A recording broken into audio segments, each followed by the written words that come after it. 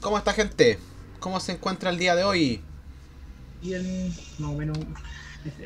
Eso, ¿qué tal más o menos? ¿Qué ocurre? Eh, Oiga, tengo una consulta. No sé si puede resolver dudas sobre el certamen. No sé Puede si... ser la semana, pero. No lo he ¿Mm? visto, no lo he visto. ¿Voy a mirar? No, el certamen lo revisa el profe, por lo que sé yo.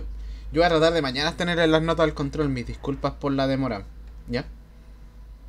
Mañana Porque tengo quiero... una duda sobre la última pregunta. Veamos, pues. No creo tener siempre la razón, pero por lo menos si lo miro, algo podré hacer. Aquí está el certamen. Ya. ¿Quién lo revisó usted? Voy a ver.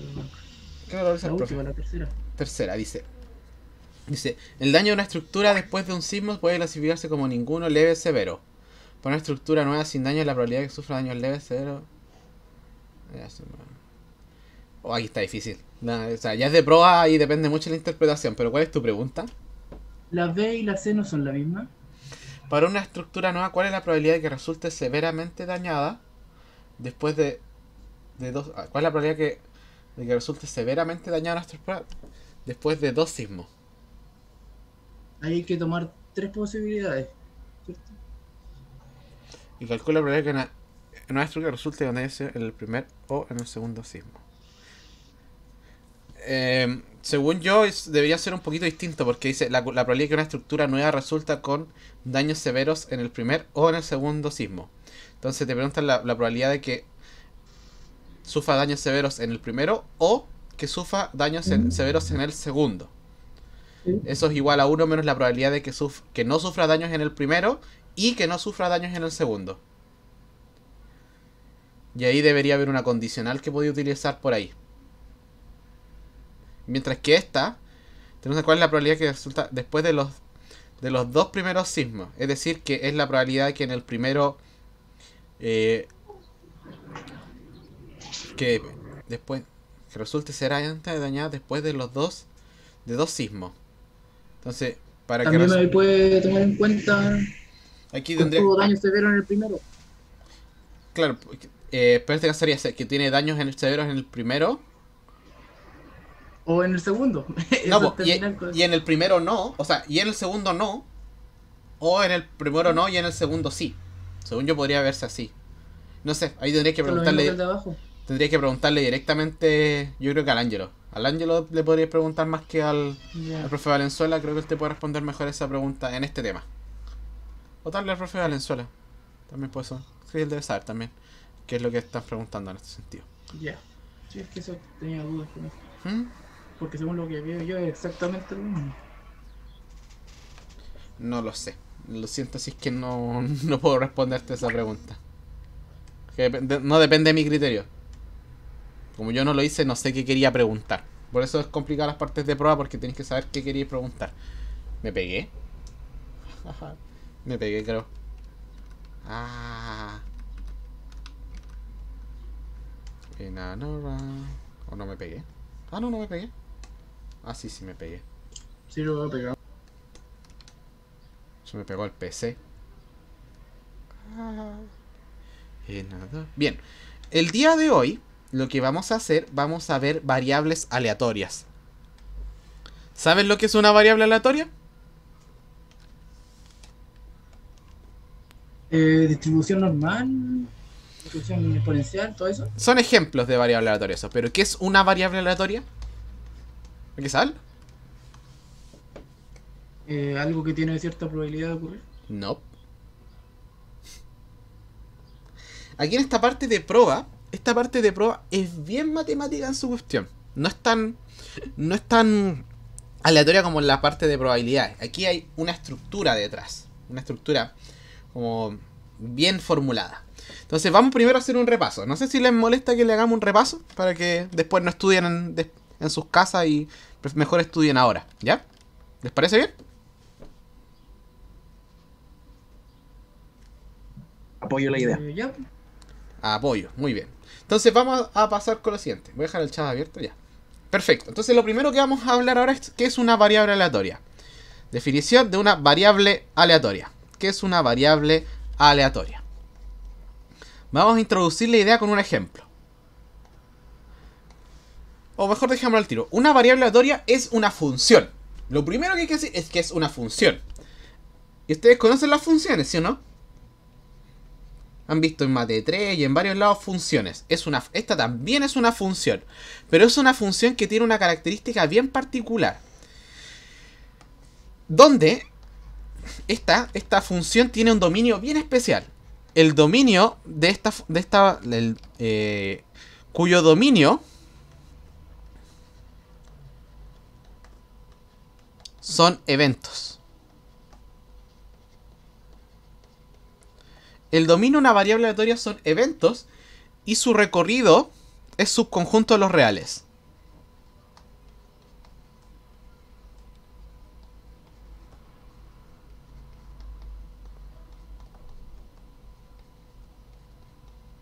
Eso es lo que es una variable aleatoria. Es una función que su dominio son eventos.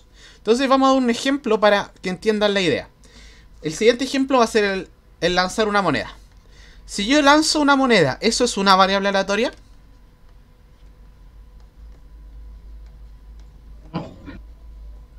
¿Qué dijiste? ¿No? ¿O sí? No.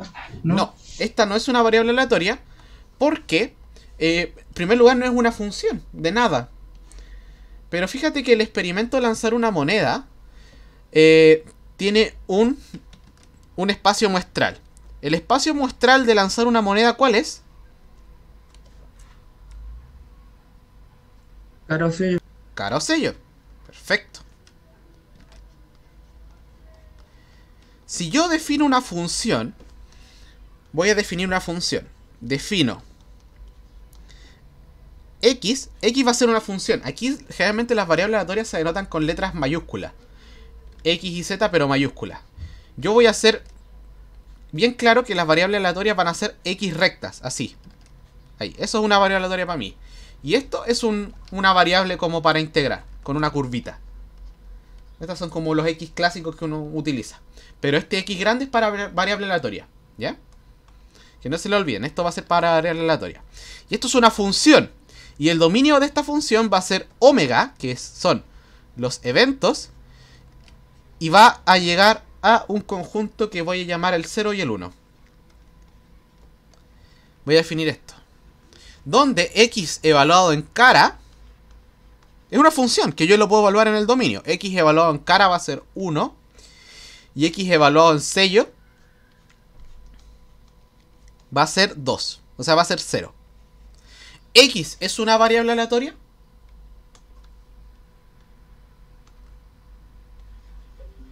Este que está aquí, ¿es una variable aleatoria? ¿Qué me dicen?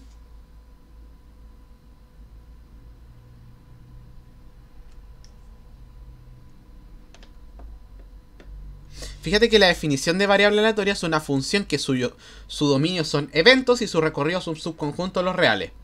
¿Esto es subconjunto de los reales? Sí, son números. Y el dominio son eventos, cara o sello. Por lo tanto, X en este caso es una variable aleatoria. Es una función que toma eventos y te devuelve un número. Eso es una variable aleatoria. Función que toma eventos y los convierte en números. ¿Claro hasta ahí?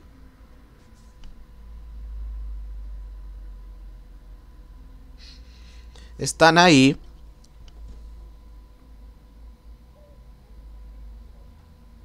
No me hagan gritarle al micrófono. Sí, está claro, está claro. No me hagan gritarle al micrófono.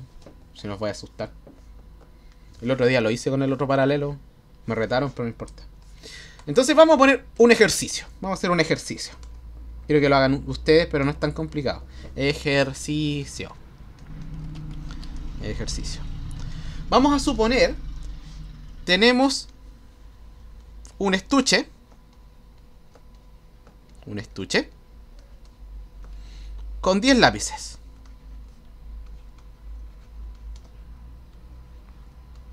¿Ya? 3 van a ser verdes. 2 van a ser azules. Y 5 van a ser rojos.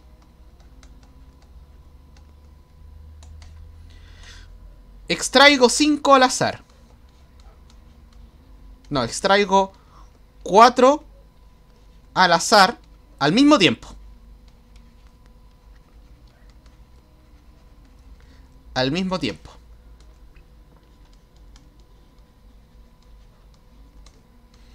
Defino X, lo voy a definir como el número de lápices verdes que saqué.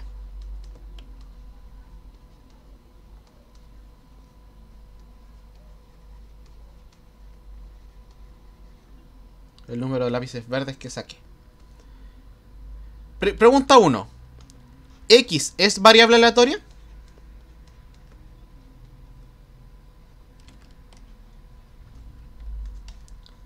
Y 2. ¿Cuál es el recorrido de la X? Bueno, eso responde la primera, en todo caso, hasta un cierto punto. ¿Qué me dicen ustedes? ¿X es una variable aleatoria? Repito para los que no escucharon. Tengo un estuche con 10 lápices. 3 verdes, 2 azules y 5 rojos.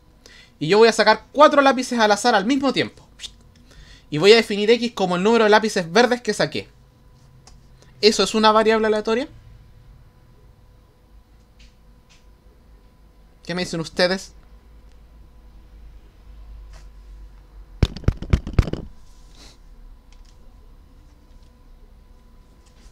Sí, porque la variable es el evento del número de lápices verdes y te va a devolver un subconjunto que sería la cantidad de la probabilidad en este caso. No, te estoy un poquito enredando con los conceptos. Fíjate que X tiene un dominio. ¿Cuál es el dominio? El dominio son los casos posibles. Fíjate que yo saco 4 lápices, entonces yo le tengo que evaluar en un evento. ¿Este evento cuál puede ser? Que haya sacado un lápiz verde, verde, verde y azul. ¿Qué otro evento me sirve? Azul, azul, rojo, rojo. Ese es el dominio. El dominio son los eventos. En este caso, ¿qué eventos posibles son? Que haya sacado verde, verde, verde, azul. Azul, azul, rojo, rojo. O rojo, rojo, rojo, rojo. Y así sucesivamente. Ese es el dominio. ¿Ya? Son los eventos. ¿Y cuál será el recorrido?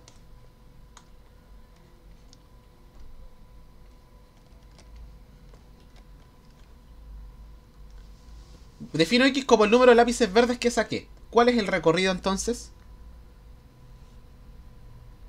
¿O qué valores puede tener el recorrido? 1, 2 o 3. 1, 2 o Ce- 3. Cero también. 0 también. ¿Y por qué?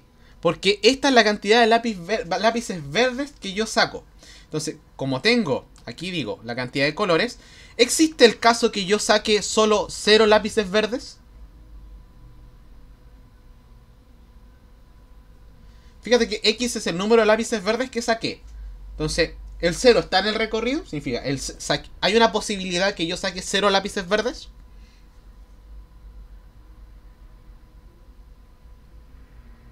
Sí, Sí, sacando 4 rojos, por ejemplo. ¿Existe la posibilidad que saque solo 1 verde? también. 2, 3, también. ¿Y 4? ¿Puedo sacar 4 lápices verdes? No. No, porque tengo 3. ¿Se entiende? Eso es lo que uno entiende por variable aleatoria. Son funciones que cumplen esa propiedad. ¿Ya? Entonces vamos a mover esto para acá. Es que más ordenadito. Ya. Dentro de las variables aleatorias hay dos tipos de variable aleatoria. Unas que son discretas y otras que son continuas. Entonces vamos a tener cuidado al definir acá. Hay dos tipos de variable aleatoria. Entonces primero vamos a hablar de variable aleatoria discreta. Variable aleatoria discreta. Una variable aleatoria es discreta si el recorrido, o sea, X es variable aleatoria discreta si el recorrido de X en general es un subconjunto de Z. En otras palabras, el recorrido de X es contable o numerable.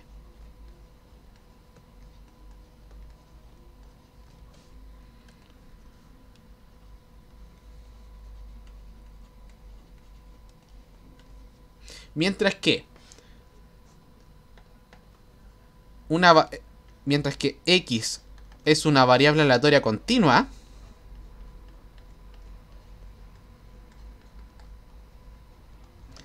si el recorrido de X es unión arbitraria de intervalos.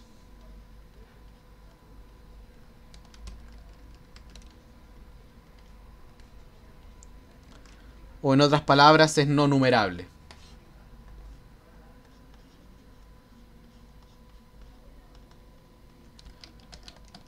Es no numerable. ¿Alguien me podría inventar un ejemplo ahora de una variable aleatoria que sea continua?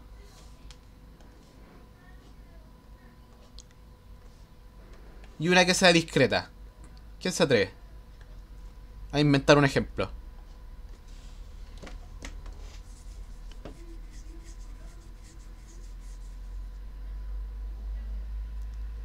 ¿Quién se atreve? ¿Quién se atreve? Vamos, vamos. Sin miedo, sin miedo. Si no, voy a elegir yo. Ya, voy a elegir yo. Voy a elegir al azar. Y me salió Roberto Bernal. ¿Está ahí? Ah, ¿No está? Pucha. A ver quién. Pero sin miedo, si van a tener que hacerlo en algún momento. Yo quiero ayudarles, por eso. A ver quién más. Simón Bascullán, ¿está? sí, sí. Ya. ¿Quiere aprender? Ya. Mira. Te voy a pedir que inventes una variable aleatoria discreta. Una variable aleatoria discreta. Recuerda que una variable aleatoria es una función que toma eventos y los convierte en números. Yo te voy a dar un ejemplo, una variable aleatoria discreta, para que después tú me inventes uno. Una variable aleatoria discreta, por ejemplo, va a ser... voy a definir X como la cantidad de gatos que tiene una persona en su casa. Eso, por ejemplo, es una variable aleatoria discreta. Porque mis eventos van a ser las casas. ¿Cuántas? Esta casa 1, casa 2, casa 3, casa 4, casa 5, casa 6. Y el recorrido van a ser la cantidad de gatos. Puede ser. Y fíjate que el recorrido va a ser 0, 1, 2, 3, 4, 5, 6, 7. Hasta el infinito. Porque una persona, bueno, en este caso no puede tener infinitos gatos, pero se entiende la idea. Entonces esa es una variable aleatoria discreta porque el recorrido son contables. 0, 1, 2, 3, 4, 5 gatos. ¿Se entiende? Sí, sí. Ya, ahora dame una. Invéntame una. O sea, podría ser X una función de las personas que tengan el nombre Daniel en tal lugar. Perfecto. ¿No? Perfecto. Súper bien. Porque, por ejemplo, ¿cuál sería el dominio? Sería lugar 1, lugar 2, lugar 3, lugar 4. Entonces, X evaluado al lugar 1 va a ser igual a la cantidad de personas que se llaman Daniel en ese lugar.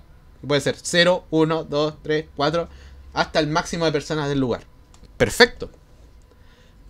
¿Se entendió? ¿Está más claro? Sí, se entendió. La que no entendí es la continua, porque si es que no son números, no se me ocurre qué podría ser. O sea, son números, pero son el recorrido, en realidad es como un intervalo, es no numerable. Vamos a pedirle a alguien ¿Como más. lo de la moneda? Por No, decirlo así. no, la moneda es discreta. Fíjate que el recorrido es 0, 1. Por lo tanto, esto es discreto. Tengo dos eventos posibles y son contables. A ver si a alguien se le ocurre. A ver, voy a pedirle a alguien. A ver, ¿quién más? JC. ¿Se atreve? Yo te ayudo. No está JC. A ver, ¿quién más? Sí, tenía el micrófono desactivado. Ahí sí, ya. Tú me vas a ¿Qué inventar estaba pidiendo? Una variable... aleatoria continua. ¿Te atreves a decirme un al tiro o quieres una ayuda primero? No se me ocurre. Mira, yo te voy a dar una ayuda. Voy a inventar una. Mira, voy a inventar una ayuda. A ver, déjame mirar qué hay aquí en mi pieza. Ya. Fíjate, yo tengo dos botellas. Tengo una Coca-Cola y tengo un té Lipton. Súper sanas las dos. Yo voy a elegir... voy a definir X como la cantidad de litros que tiene una botella. ¿Ya? Fíjate que entonces, Ya. mi X evaluado en botella 1 va a ser la cantidad de litros que tiene esta botella. Y los litros, Ya. ¿cuánto Sí. puede valer? Puede valer cualquier cosa, ¿sí o no? 0,0. Eso sí es una variable aleatoria continua. Eso, mirando lo Ya, que tengo en la entiendo. pieza. ¿Se te ocurre una, tía, ahora? Déjame pensar. ¿Cuánto gana cada persona? ¿Cuánto cada chileno? No. Hasta un cierto punto. Es que ahí depende del dato, pues, ¿cachai? Fíjate que depende mucho del dato.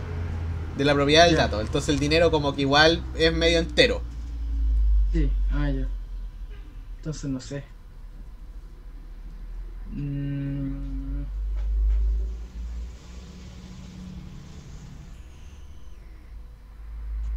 Se me ocurre.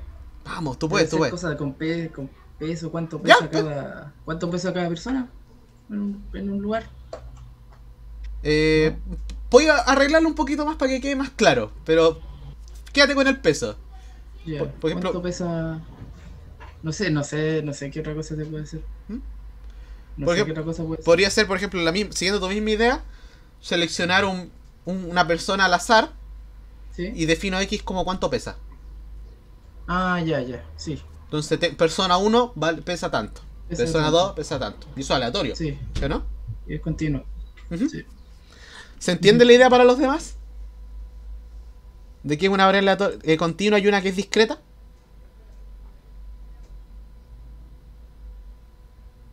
Sí, ¿no?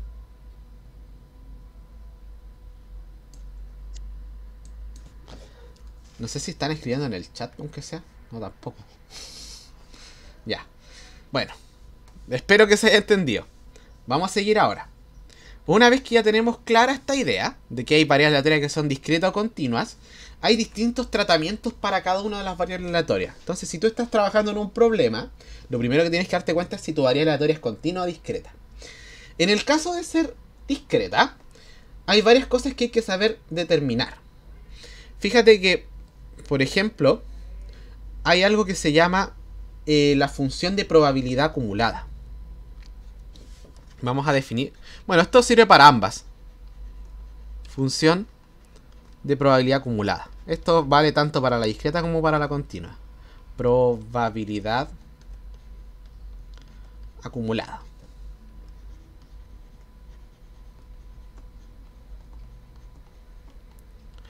Fíjate que esta función se define como si, por ejemplo, sea X una variable aleatoria, la función de probabilidad acumulada, que se define de esta forma, es igual a la probabilidad de que X sea menor o igual que este X pequeño. Esta se le llama la función de probabilidad acumulada. Y esta función recién te introduce la medida de probabilidad al problema. ¿Ya? Fíjate en el ejemplo de la moneda. Fíjate que un ejemplo para aterrizar ideas. Ejemplo. La moneda es la variable aleatoria de la moneda. Es una función que toma cara o sello y lo envía al 0 o 1. Entonces, en este caso, el X, aquí hay que colocar una condición. El X pertenece al recorrido de la variable aleatoria. Entonces, ¿cuánto vale la función de probabilidad acumulada a esta variable aleatoria cuando el X vale 0?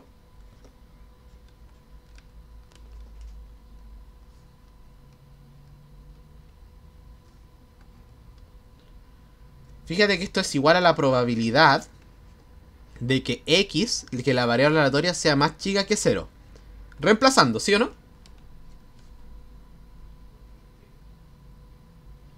Por definición no. Y la probabilidad de que X sea más chico que 0, fíjate que el recorrido de esta no puede ser más pequeño que 0, porque esta va entre 0 y 1 nomás. Por lo tanto, esta probabilidad en realidad no es menor, es igual.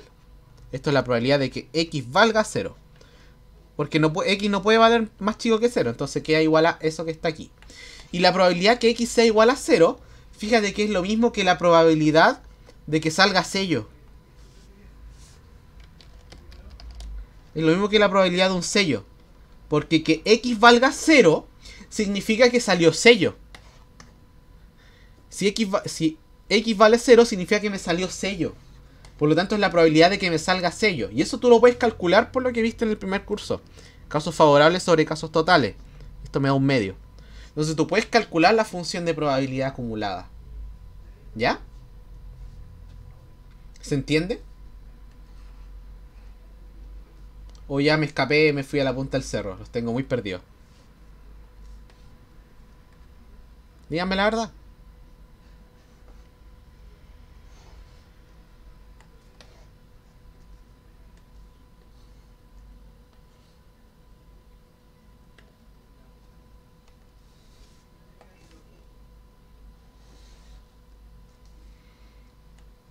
No, los perdí. Los perdí. A ver. ¡Están ahí! ¡Hay alguien! Ah, sí se entiende, dijo Simón Mascuñán.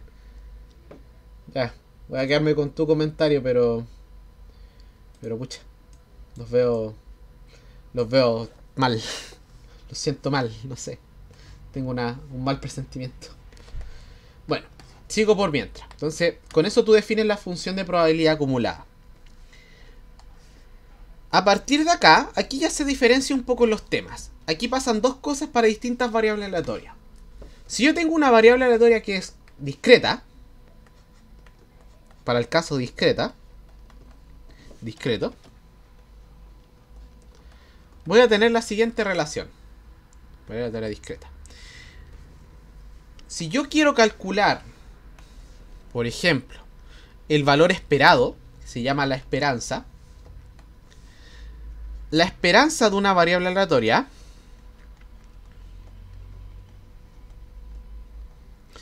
es el valor que yo espero sacar al hacer el experimento. La esperanza de X para una variable aleatoria discreta se define como la suma en el recorrido de Y perteneciente al recorrido de la variable aleatoria de Y por la probabilidad de que X sea igual a Y. No sé si es buena letra, pero igual. Por la probabilidad de que X es igual a Y. Eso es lo que nosotros vamos a llamar la esperanza. Y en particular hay un teorema, que es el teorema de traslación, que te dice que una función continua evaluada acá se escribe como la suma desde Y perteneciente al recorrido de las X de G de Y por la probabilidad de que X sea igual a Y. Esos dos resultados hay que tenerlo, que es la esperanza. ¿Ya? Esta que está acá se le llama la función de probabilidad, que es la probabilidad exactamente. Para el caso continuo pasa algo bien interesante. Para el caso continuo pasa algo muy interesante.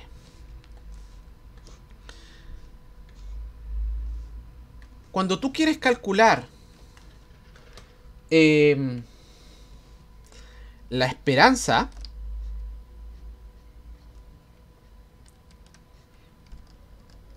o mejor dicho, nota lo siguiente. Tú tienes que la función de probabilidad acumulada, f de x igual a x, lo defines como la probabilidad de que x sea menor o igual, o sea, que tu x mayúscula sea menor o igual que un x minúscula. Coloquémosle, sí, x minúscula, ¿ya? Esto que está acá en el caso continuo, tú lo puedes representar como una densidad de probabilidad. Esto tú lo puedes expresar como la integral, que va entre menos infinito y x, de la densidad de probabilidad, que se anota con una f minúscula. De y. Esto se le llama la función de densidad de probabilidad. ¿Ustedes han dado física 120?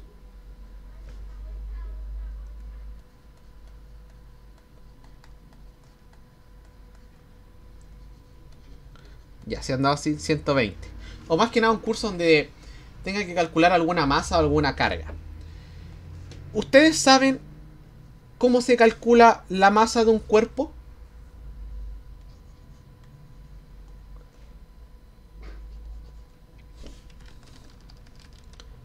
un ejemplo, idea. ¿Tú te acuerdas cómo se calcula, por ejemplo, la masa de un cubo?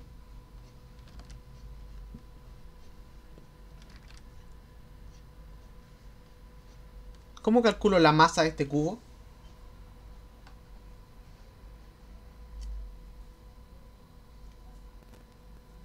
¿Alguien sabe?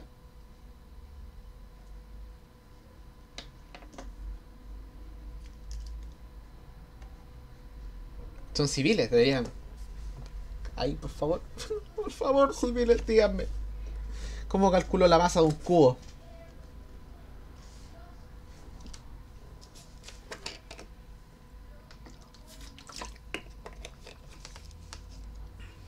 Díganme. Densidad por volumen. Densidad por volumen. Perfecto. Densidad por volumen. Muy bien. ¿Ya? Densidad por volumen. Pero eso es si asumimos que la densidad es constante en todo el cubo, ¿sí o no? Ahora, ¿qué pasa si la densidad no es constante? Es decir, por ejemplo, que aquí hay un poquito más de masa y aquí también hay un poquito más de masa. ¿Cómo calculo la masa si es que la densidad no es constante? Integramos con respecto a la función de densidad, ¿o no? Exacto. En un diferencial de volumen. ¿Ya? Esta idea que está acá es lo mismo que para una probabilidad. Acá lo que nosotros asumimos es que, por ejemplo, la probabilidad de que ocurra un evento en un tramo puede ser distinta a que ocurra en otro tramo. Por darte una idea, vamos a colocar una variable aleatoria continua. Voy a seleccionar al azar una persona y voy a medir su estatura. ¿Cuánto mide? ¿Ya? Entonces, acá voy a tener las estaturas. Voy a tener 0 hasta 2 metros. Dime, la probabilidad de escoger una persona al azar ¿es uniforme en este intervalo? Es decir, la probabilidad de elegir una persona y que tenga 2 metros es lo mismo que elegir una persona y que mida 1 metro. Es lo mismo, ¿no?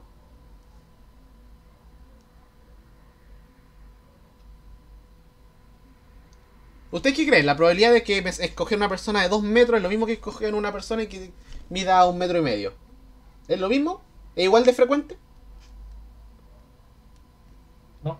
No. Entonces, la probabilidad aquí no es uniforme. Por ejemplo, podría decir que es más probable que se acumulen entre el 1,60 m y el 1,70 m y después hay muy pocos casos. Esto que está acá es una densidad. Es una densidad de probabilidad. Entonces, por ejemplo, si yo quiero saber cuál es la densidad, o por ejemplo, ¿cuál es la probabilidad total? Eso es igual una buena pregunta. Fíjate que aquí, si yo quiero calcular la masa de esto, hago este procedimiento. Integro densidad por diferencial de volumen. Entonces, por ejemplo, si yo quiero saber cuánto debería valer la probabilidad total. Por probabilidad total me refiero a cuánto debería ser, por ejemplo, la masa de esta curva. O cuánto debería ser si yo integro todo esto. ¿Cuánto debería valer?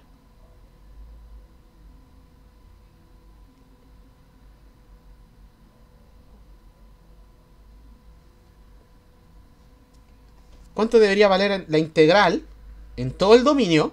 Por ejemplo, de menos infinito a infinito. De la densidad de probabilidad en un diferencial de probabilidad, por decir algo así. ¿Cuánto debería valer eso? 1. 1. Porque la masa de una probabilidad, comillas, es siempre 1. La probabilidad de todo posible es 1. ¿Ya? Entonces esas son las ideas que hay detrás. Esta es lo que nosotros vamos a llamar densidad de probabilidad. Entonces, aquí la probabilidad acumulada dice que la probabilidad que yo acumulo hasta un punto X va a ser igual a la integral desde menos infinito hasta ese valor de la densidad de probabilidad. En este caso lineal. Esa es la idea que hay detrás en las densidades de probabilidades. Entonces vamos a llevarnos esto. Esta es la idea que hay detrás. Y ahora hay una serie de propiedades que hay que tener en mente. Ahora que yo tengo la densidad de probabilidad, por ejemplo, yo tengo lo siguiente. Tengo que, fíjate, observación. Tengo que la función de probabilidad acumulada de una variable aleatoria es igual a la integral de menos infinito hasta x de una función de densidad en esta estructura. Les pregunto, si yo te doy esta, ¿cómo puedo obtener esta? Es típica pregunta. Si yo te doy esta, ¿cómo puedes obtener esta?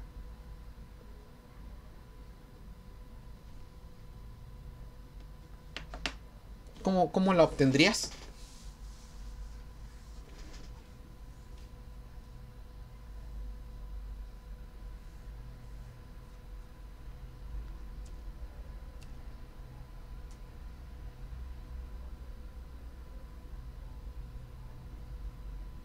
¿Se te ocurre?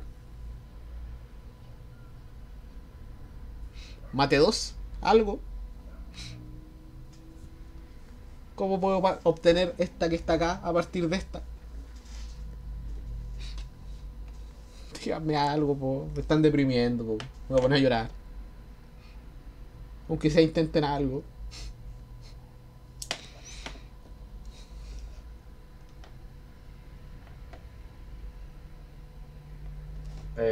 No creo que esté bien, pero nada que ver con la inversa.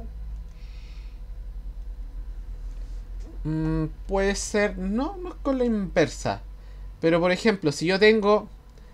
¿se acuerdan de algo de este estilo? Cuando tenía una función evaluada en x igual a la integral entre a y x de g de t en dt. ¿Cuánto valía f'?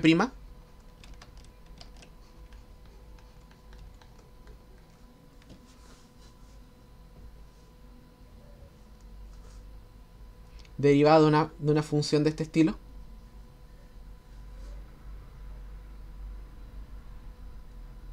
¿Se acuerdan?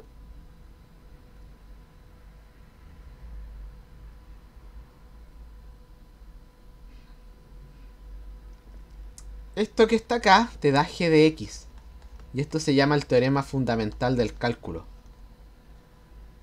Teorema fundamental del cálculo. Ahí me lo dijeron recién. Este es teorema fundamental del cálculo. Y esta misma idea tú lo aplicas acá arriba. Porque si tú derivas la función de probabilidad acumulada, esto te va a quedar este valor en el de arriba. Y tienes la relación. La derivada de la función de probabilidad acumulada es la función de densidad de probabilidad. Y este es un resultado importante porque se pregunta en la prueba. ¿Ya? Importante.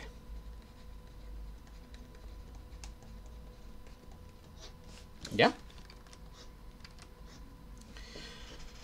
Y con eso obtengo la relación entre la función de probabilidad acumulada y la función de densidad de probabilidad. Ahora, para ya terminar, acuérdate que entonces yo también puedo definir la esperanza de una función. Esta se define como la integral de menos infinito a infinito. Voy a definir nomás la esperanza así. De g de x por la función de densidad. Con eso ya estaríamos listos. Eso sería como todo el resumen de variable aleatoria en la primera parte. ¿Ya? Espero que haya servido. Una consulta, Dime. perdón, que en la misma derivada que sacaste de la f grande de x, está la f chica de x, pero en función de x, y arriba también en función de y, o eso da lo mismo. Acuérdate que por teorema fundamental del cálculo, la derivada de esto es esta función que está acá evaluada en el que está arriba. Ah, ya. O sea, Derivo con respecto a x. Esas son las posiciones. ¿Ya? Ya, me acuerdo. Gracias. Perfecto. Bueno, y con eso tenemos ahí el resumen de la materia. Entonces ahora vamos a tratar de responder esta pregunta que está acá. Por fin. Entonces vamos a llevarnos esta pregunta para otra hoja. Vamos a anotar lo siguiente. Hacer un poquito de zoom. Dice: considere esta función que está acá. Esta función es una f grande. Por lo tanto, ¿qué es?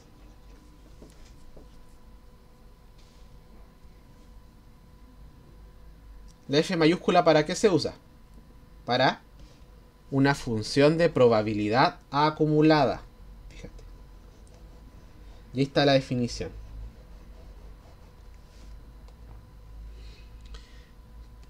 Te piden obtener la función de densidad de X. ¿Cómo lo harían? Necesito la función de densidad y me dan la función de probabilidad acumulada. ¿Cómo obtengo? ¿Cómo lo hago?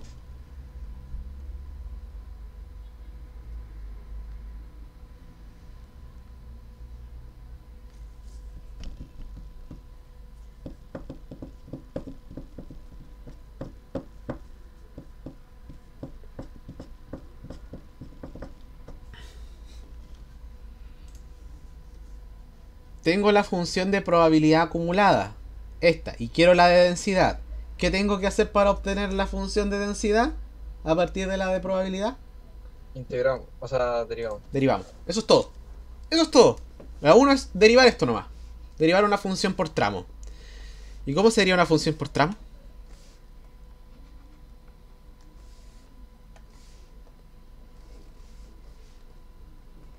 Es derivar cada tramo nomás. No es más complicado que eso. Fíjate entonces que la función de densidad f de x es igual a la derivada de esta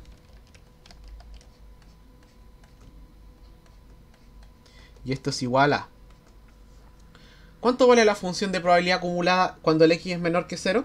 O sea, ¿cuánto vale la función de densidad cuando el x es menor que 0? Mirando esto, ¿cuál es la derivada de 0?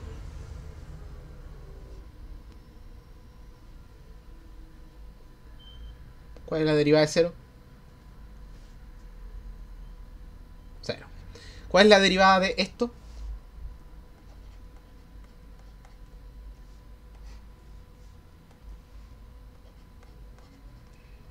Esto me queda 2x quintos.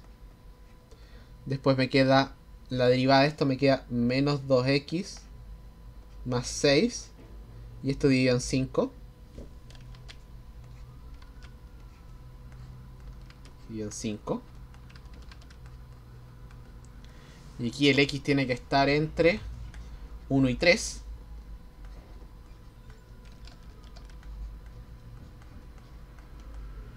Y la derivada de 1, ¿cuánto es? 0. Y ahí está. Esa es la función de la densidad de probabilidad. ¿Se entendió? Es derivar nomás. Ahí está. Ahí tengo la función de densidad de probabilidad. Esto lo voy a colocar más bajito para que se quede más ordenado. Ahí. Igual a esto. Listo. Y la segunda me pide calcular algunas probabilidades. Me pide calcular la probabilidad, por ejemplo, de que el x sea menor o igual que 2. ¿Cómo calculo la probabilidad de que el x sea menor o igual que 2?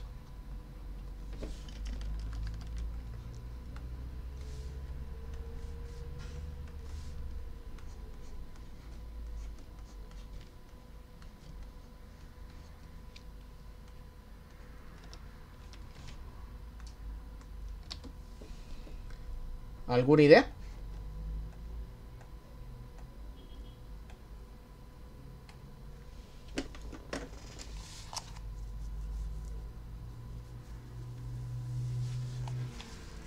¿Alguna idea de cómo calcular esa probabilidad? Fíjate que aquí en la resumen, te digo que esto, la probabilidad que x sea menor o igual a x, es igual a esta expresión que está acá. Por lo tanto, esto es igual a la integral desde menos infinito hasta 2 de la función de densidad de probabilidad. A eso es igual. Y ahora lo único que hay que hacer es calcular esa integral. Fíjate que f de x vale 0 si el x es negativo. Por lo tanto, esto se te convierte en una integral finita. Entre 0 y 2 de la función de densidad. Entonces aquí fíjate que ahora tengo que integrar una función que es por tramos. Y para integrarla, lo único que tengo que hacer es separarla por tramos. Fíjate, esto te queda igual a la integral entre 0 y 2. En este caso, entre 0 y 1 de 2x quintos. Eso era lo más bonito. Esto se queda igual a integrar entre 0 y 2. No, entre 0 y 1 de 2 quintos de x por un diferencial de x. Más la integral entre 1 y 2 de menos 2 quintos de x más 6 quintos en un diferencial de x. Listo. Y ahora lo que tengo que hacer es calcularlo. Esas integrales. Como son integrales simples, yo voy a calcularlas con el Wolfram nomás. Voy a tomar las integrales. Pip. Las voy a pegar en el Wolfram para ver cuánto me da.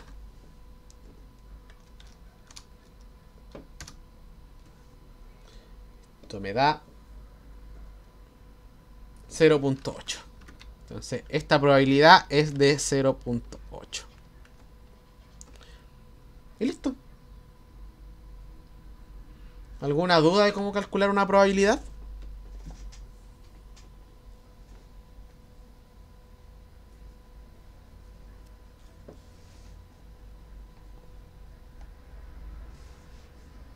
¿Sí? ¿No? ¿Todo bien? ¿Todo claro?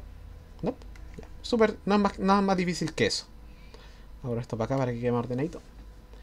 Y ahora, lo que vamos a hacer es, vamos a hacer ahora la otra probabilidad, que es esta. La probabilidad de que x sea, esté entre 1 y 2. Voy a robarme la función de densidad, porque la voy a seguir usando. Aquí está la función de densidad. Y ahora tengo que calcular que esté entre 1 y 2. Necesito calcular la probabilidad de que x esté entre 1 y 2.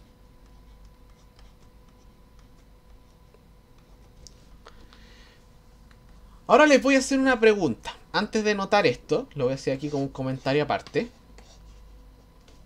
Si x es una variable aleatoria continua,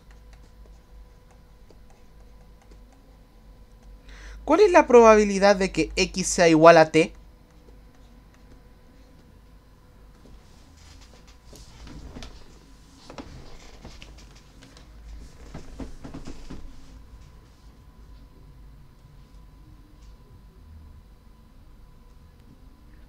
Uno menos la probabilidad de que no sea ateo, ¿no? Bueno, sí. ¿Qué más?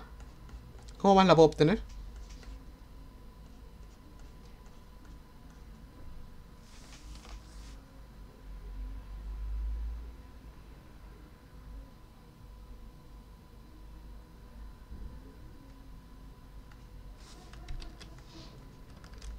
Fíjate que esto es 1 menos la probabilidad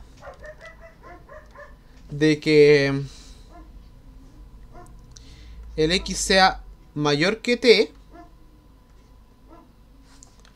o el x sea menor que t, ¿o no?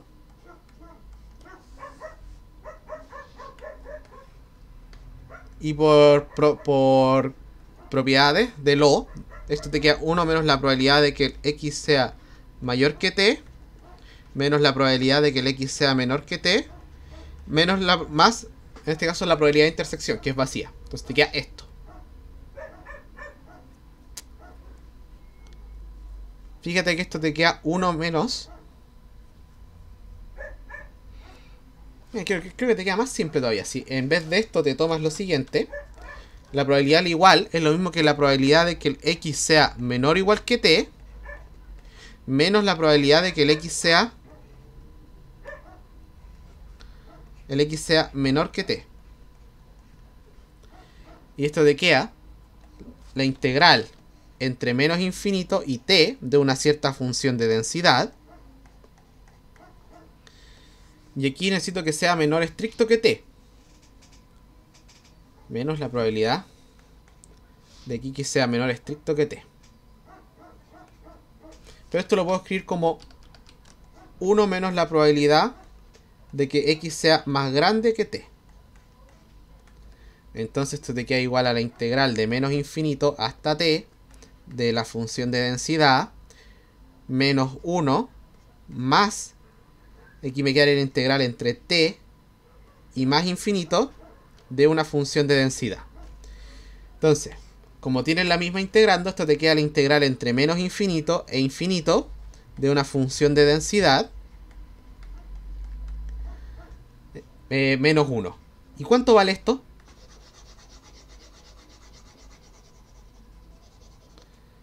La integral entre menos infinito e infinito de una densidad. Te queda la masa, siempre te queda la masa. Y en este caso esto te da 1. Si es densidad de probabilidad, eso te da 1. Y 1 menos 1 es 0. Y fíjate que esto es muy fuerte. Te dice que la probabilidad de que esto sea x sea igual a t para una variable aleatoria continua es 0. Y esto tiene que ver meramente por propiedad integral. La probabilidad de la igualdad en una variable continua es siempre 0. Y eso es sumamente fuerte. Porque entonces, esto que está acá, tú puedes escribirlo de la siguiente manera nomás. Esta probabilidad te va a quedar igual a la probabilidad de que x sea menor o igual que 2, menos la probabilidad de que el x en realidad sea más chico que... No, más grande que 1.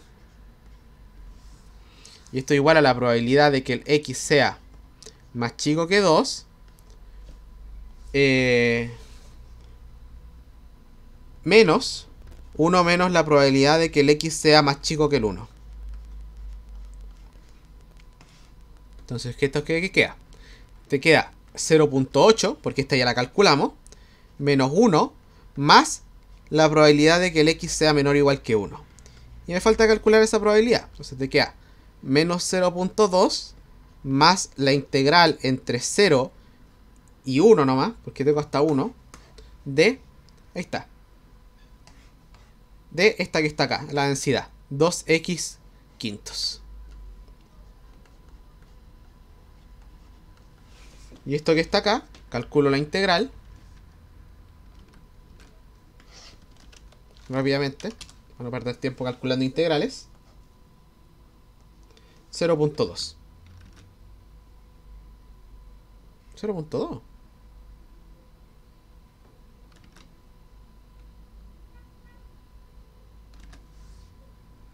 Qué raro, esta probabilidad me va a dar 0. Porque la probabilidad de que x sea menor o igual que 2 es 0.8.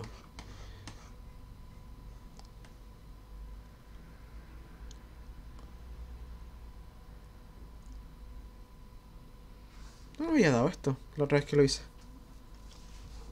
A ver.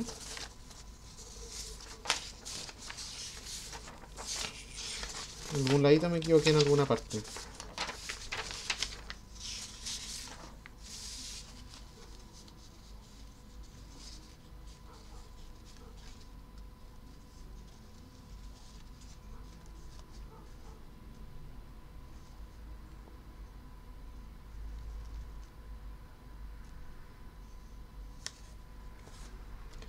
A ver. Ahora hay que hacerlo más ordenadito. Esto en estricto rigor sería igual a la integral entre 1 y 2 de la función de densidad. Y esto es igual a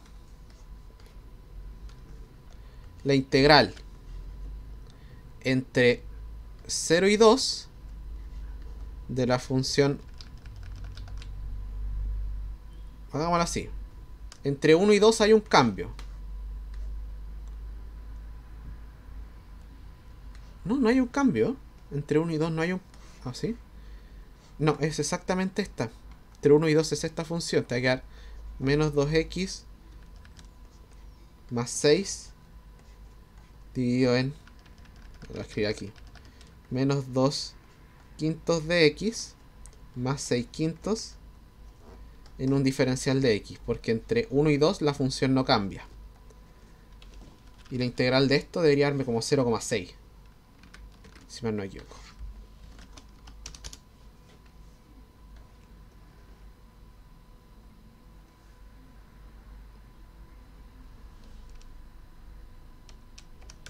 Yo lo calculo mal.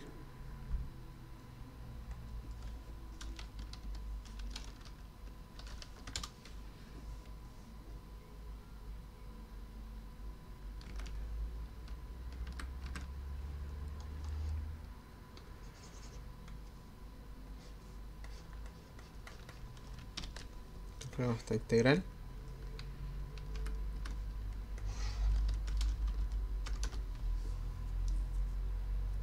Ahí sí, 0.6. Ahí sí.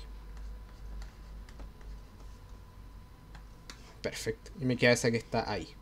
No sé por qué me había dado el otro menos. No capté. Pero bueno, te queda eso. Vamos a saltarnos al último y vamos a calcular la esperanza. Entonces ahora necesitamos calcular la esperanza de la variable aleatoria. Voy a calcular la esperanza de x. Parte 3. La esperanza se define como la integral de x, porque esta es la identidad, en este caso de menos infinito a infinito, de x por la densidad de probabilidad. ¿Y esto que me va a quedar igual? Me va a quedar igual a la integral entre 0 y ¿entre dónde más varía? La densidad en 3 se muere. Entonces va a quedar entre 0 y 3 de x por la función de densidad. Y esta tengo que separarla para poder escribirla explícitamente. Te va a quedar igual a la integral entre 0 y 1 de 2/5 de x. No, o sea, te va a x por 2/5 de x. Si mal no me equivoco. X por 2/5 de x en un diferencial de x. Más la integral entre 1 y 3 de la otra función, que es esta que calculamos acá arriba. Menos x por menos 2/5 de x más 6/5. Y esto en un diferencial de x. Perfecto. Y la esperanza entonces es calcular estas integrales. Las calculamos más o menos rápido con el computador para ahorrar un poquito de tiempo. Y esto te va a dar... Se cayó. Oh. Ahí está. 1,22 partido por 15. 1,46. Entonces esto es aproximadamente 1,46. Periódico. Y ahí me queda la esperanza, que es el valor esperado de esta probabilidad. ¿Se entiende?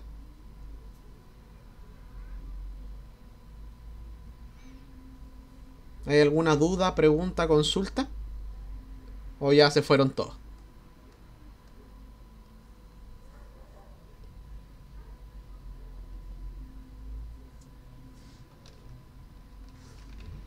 La concentración ya se fue. Su concentración ya no existe. Ya me di cuenta. Bueno, vamos a hacer uno más para que quede grabado nomás. Vamos a hacer este. Vamos a hacer el 4.1 para que quede grabado nomás.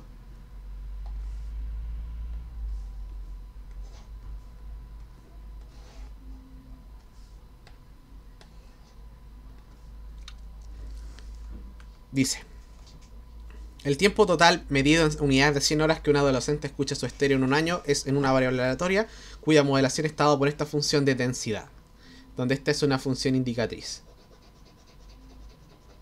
Lambda mayor que 0.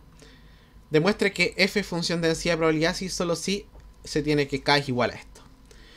Nota que para que una función sea de probabilidad, la integral entre menos infinito e infinito de la función de densidad de x tiene que ser igual a 1. Esa es la condición que se tiene que cumplir. Y también se tiene que cumplir que f de x en realidad tiene que ser mayor o igual que 0 para todo x en el dominio. En este caso, la primera se tiene al tiro, porque esto es positivo, positivo, y esto es positivo. Y ahora tengo que calcular la densidad. Entonces, pues tengo que resolver esta ecuación. Nota que esto es una indicatriz, por lo tanto esto es 0 si está fuera de la indicatriz. Y esto me va a quedar que esto es la integral entre 0 e infinito de la función de densidad, que es 1 partido por lambda, por la exponencial de lambda partido por 1 menos k por x, en un diferencial de x. Esto tiene que ser igual a 1. Paso multiplicando el lambda y me queda que la integral entre 0 e infinito de la exponencial de... Esto lo voy a llamar un nombre, lo voy a llamar alfa. Alfa x en dx tiene que ser igual a lambda. Con alfa tiene que ser igual a lambda 1 menos k. Fíjate que esto es una integral impropia, entonces la tengo que tratar como una integral impropia y me queda el límite cuando b tiende a infinito de la integral entre 0 y b de la exponencial de alfa x en dx, y esto tiene que ser igual a lambda. Calculando esta integral, esto me queda que implica que esto es el límite cuando b tiende a infinito de esta integral. Esta integral es, su resultado es e elevado a alfa x dividido en alfa. Y esto evaluado entre 0 y b. Esto tiene que ser igual a lambda. ¿Y esto qué te queda? Te queda. Fíjate que acá te aparece la integral impropia, así que también tienes que estudiar la integral impropia. Te queda el límite cuando b tienda a infinito de, evalúo en b, me queda e elevado a alfa b partido por alfa menos esto elevado a 0, te queda 1 partido por alfa. Esto tiene que ser igual a lambda. Fíjate que esto no depende del límite, entonces me queda esto el límite cuando b tiende a infinito de, en este caso, e a la alfa b dividido en alfa. Bueno, el alfa es una constante, entonces voy a dejar el alfa fuera. 1 partido por alfa, esto igual a lambda más 1 partido por alfa. Para que sea densidad de probabilidad, este límite tiene que existir, en primer lugar. Fíjate que este límite que está acá, te queda el límite cuando b tiende a más infinito. O sea, mejor dicho, para que este límite exista, acuérdate que la función exponencial tiene dos formas. Tiene esta forma y tiene esta otra forma.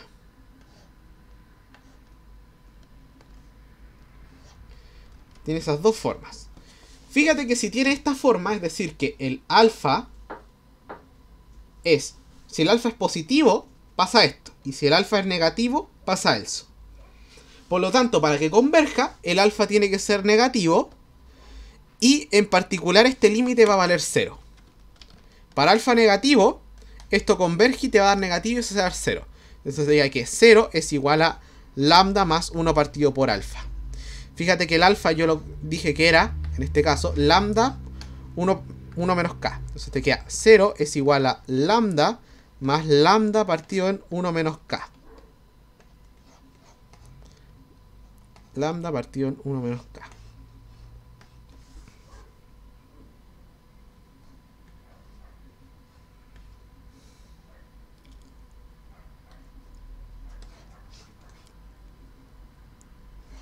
¿Estoy bien o no? Esto pasa sumando. Ah, y el alfa me falta pasarlo multiplicando también. Voy a pasar el alfa multiplicando también. Me falta ese alfa aquí. Porque esto también está multiplicado por alfa. Entonces esto me queda multiplicado por... Ah, y esto está elevado a la menos 1.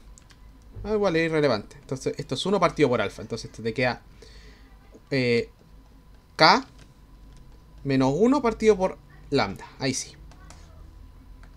Entonces esto te implica que paso multiplicando y te queda que K menos 1 tiene que ser igual a lambda cuadrado. Lo que implica que K tiene que ser igual a 1 más lambda cuadrado. Es decir, para que sea función de densidad se tiene que cumplir esto. Y además el alfa tiene que ser negativo. Es decir, que el alfa, que es lambda partido por 1 menos k, tiene que ser negativo. Y para que esto sea negativo, esto tiene que ser negativo. Es decir, que tengo que cumplir que 1 menos k sea negativo. Y en otras palabras, tengo que pedir que el k sea positivo. K positivo. Bueno, y en este caso, k es positivo por esto que está acá. Así que se tiene trivialmente. ¿Se entiende? Es decir, te van a aparecer integrales impropias.